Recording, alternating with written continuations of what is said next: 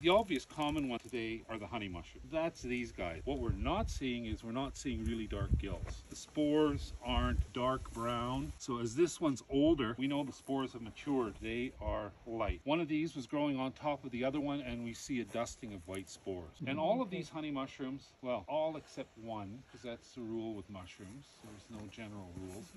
They all have a ring, whether if you can see the ring still just about closed or just about shrunken down to nothing. So honey mushrooms, sometimes they grow in clumps, sometimes they grow singly, sometimes you see them growing on wood, you see them growing on the ground. There's, I think, 129 different species, and which ones we have here, we just don't know. So we're calling them honey mushrooms. They're a big group of them.